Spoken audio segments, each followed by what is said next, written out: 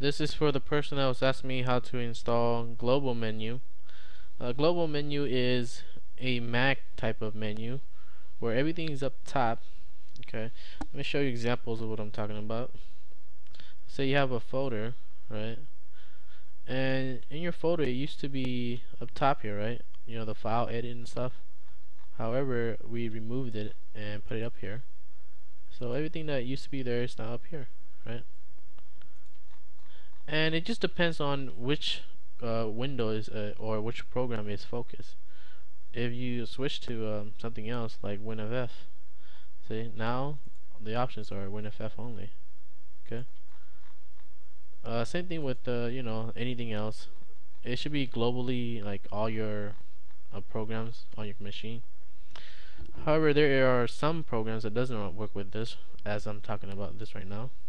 Is Firefox and OpenOffice. Okay, so those are the two that I know of right now, but in the future it might get fixed, so I don't know. Okay, so how to get it and up and running and stuff like that, right?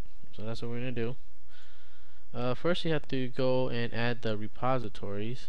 Okay, and you go to their website and just pick which you know, distribution that you're using, and follow the steps if you're on Ubuntu, and copy paste, you know, this, put it in your source list, and as for the key, put that in the key too. Hopefully you guys know how to do that. Okay, and you can also install it by terminal if you like, or if you don't like that, you can always use the Synaptic after you add it in.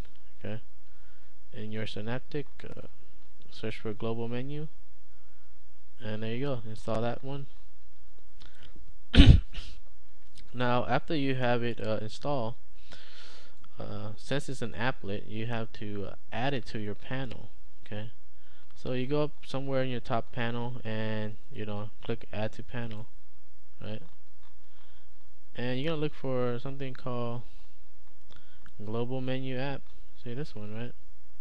And you're gonna drag that one out, you know, click on it and drag it and drop it up top. That's all you really gotta do, and it should be there after you're done. So now that you have something like this, right? However, you have to you know, edit some changes in here. So you right click on it and preference, and the first thing you want to enable is the global menu for all applications in the GTK, right?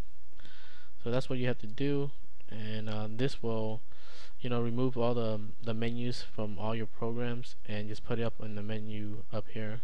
Okay, and you can do other stuff like this, but this is what I have right now, checked it only, but you can try the other ones if you like. Okay, so that's how you do that. You also might want to blend your panel with the global menu, right? So to do that, just anywhere in your panel, go to properties, right?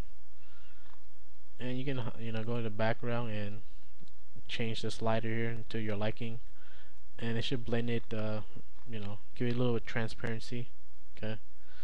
Also, if you want the icon only, right, all you do is right click on the icon and let's see, preference, and in the preference there's the main button. This is on Mint. I'm not sure it's the same thing as Ubuntu, but you can change. It used to say menu here, right?